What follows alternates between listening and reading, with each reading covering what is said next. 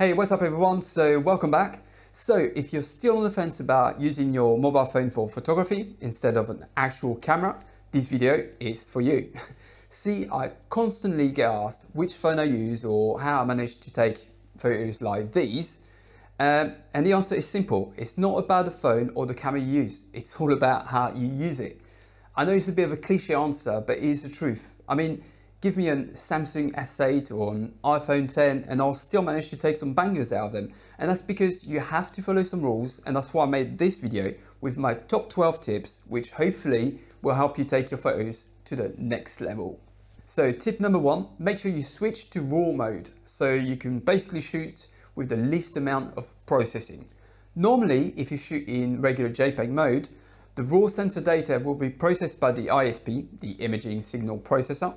And basically what it does is it will boost your saturation, your contrast, and it will also increase the sharpness as well as make your shadows brighter and your highlights less bright, which when you put it all together, it can give you a very artificial look, a very processed look. Plus, if you wanted to edit the same JPEG photo, you would have a harder time since it lacks all that extra info that a raw DNG file has. So most phones nowadays will allow you to shoot in RAW. It's just a matter of going in your settings and turning that option on. Which leads us to tip number two, editing. Now, why did I tell you to switch to shooting in RAW? That's because it allows you to edit your photos afterwards, and whether you like it or not, I highly recommend you do so. See, 99% of all the photos you see out there in magazines, on Instagram, on Facebook, all these photos that you see and go, wow, I wish I had that camera. Well, they're all edited. So let's get it out of the way. You can't have your cake and eat it.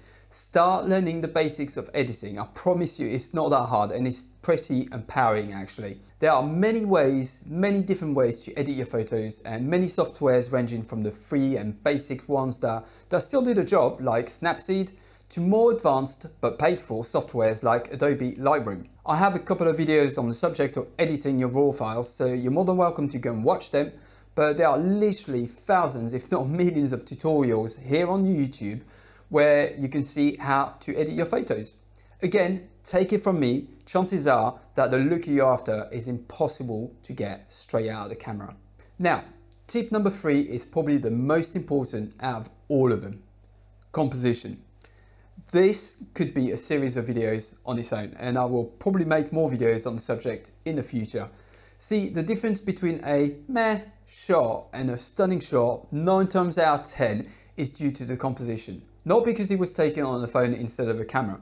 When we talk about composition, there are so many rules that make for a pleasing image. So next time you get your camera phone out, give it a second and try thinking outside of the box. Try stopping yourself from shooting your subject straight on at eye level. I'll give you a few examples of compositions.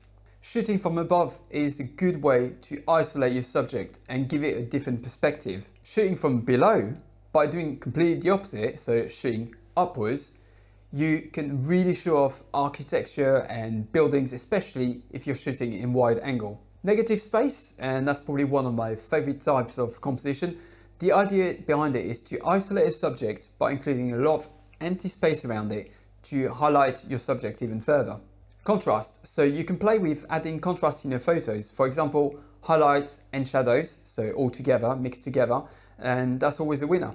Symmetry, that's probably one of the most classic type of compositions out there because it just works. It divides the photo in different parts and really makes for an interesting shot. Another one is leading lines. Again, another classic where you want to direct the viewer's eyes to a certain part of your photo by having leading lines. Like I said earlier, there's so many different types of composition rules that you can use. So definitely look it up online, even if it's purely for inspiration. But again, next time you're out taking photos, try to make it more interesting by experimenting with a different angle or different framing. You'll really surprise yourself. Tip number four, try shooting in manual mode. So most phones nowadays have a first-party camera app that allows you to shoot in manual. If you don't have one, you can always download a third-party app. I've said it before, there's nothing wrong shooting in automatic, and I'll say it again, but you have to understand and you have to realize that when you take photos in automatic, you're leaving the phone in charge of what your photo is going to look like. You're basically leaving the creative aspect on the table. By shooting in manual, you're in full control of the end result. If it does sound daunting, I have made a full tutorial on what most manual options do and how they work, so I'll refer you to that, but trust me, once you've gone into manual, you won't go back. Tip number 5, control your ISO. Now, if you're already shooting in manual, you probably know what ISO is, and in a nutshell, it's the sensor's sensitivity to light, which will basically make your photo brighter or darker. That is probably one of the most important settings that you can play with on your phone, and more often than not is what makes or breaks your photo.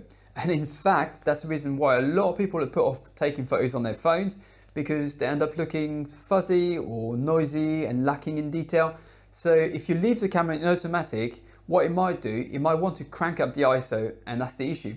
On mobile phones, you see, you really want to stay as close to the base ISO as possible in any scenario.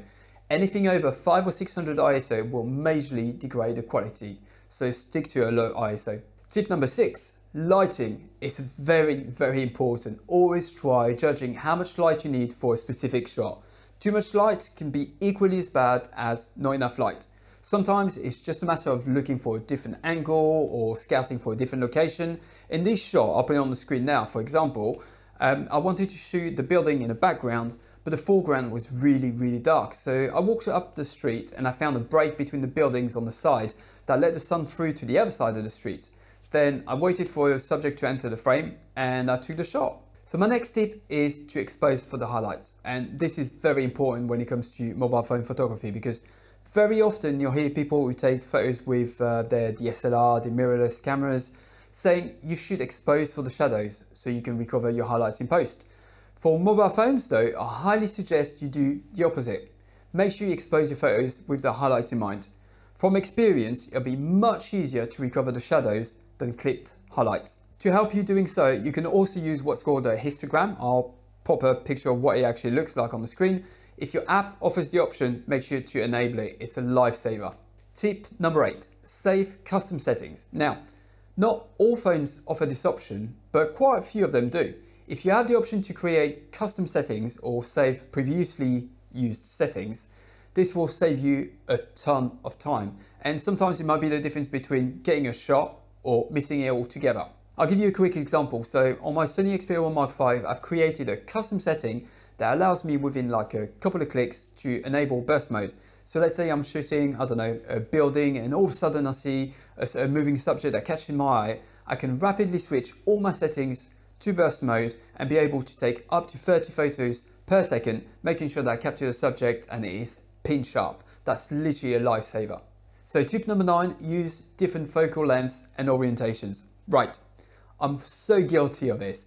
More often than not, I'll take a photo and when it comes to editing it afterwards, I wish it had been taken in landscape instead of portrait or vice versa. So to avoid a headache later, if possible, try taking your photos in both orientations, so portrait and landscape, just to cover your back. Not only that, but given that we shoot with mobile phones, we have the massive advantage of not having to swap lenses all the time. And that's a massive bonus against regular cameras. Use that to your advantage, and when you've taken your photo, see if taking a wide angle or a telephoto shot would work better. You'll be surprised. So at number 10, accessories. So I made a video about a couple of months ago now about the accessories that I use with my phone, so feel free to go and watch it, and all the links are in the description. But it's very important. If you really want to get serious about the hobby, at some point you will need to experiment with filters, depending obviously on the type of shot that you want to go for. But even a tripod is a must, at least for me, in a lot of cases.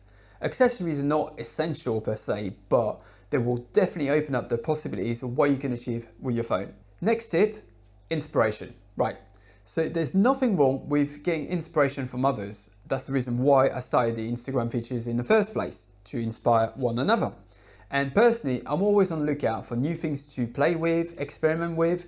And as a matter of fact, I was browsing Instagram the other day, as you do, and I found someone taking photos using one of those converted mirrorless cameras that basically allows you to capture infrared light. And I was absolutely shocked at what the results were.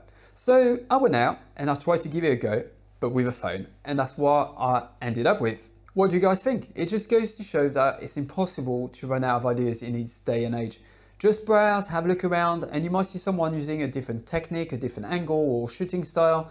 And that's what photography is all about at the end of the day. And that leads us to the last tip. Tip number 12, practice. I can't say enough, guys, but practice makes you better. If you want to get better at something, there's no magic trick or magic recipe.